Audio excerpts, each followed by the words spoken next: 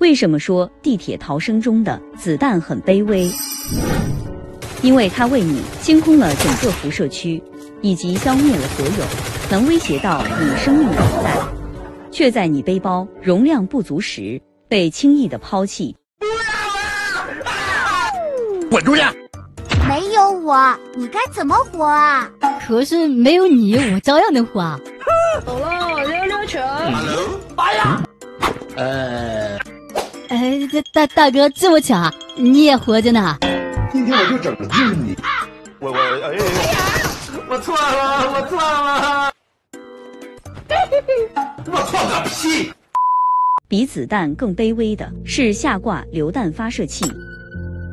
如果不是为了完成支线任务，任谁也不会想起你。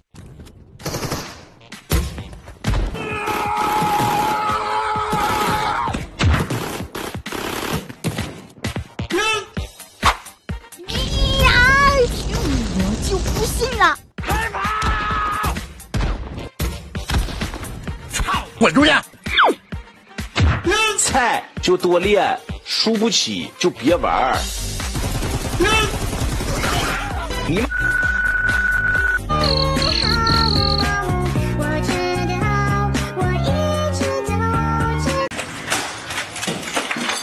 金库密码卡会比下挂榴弹发射器更卑微，因为颜色不同就会被区别对待。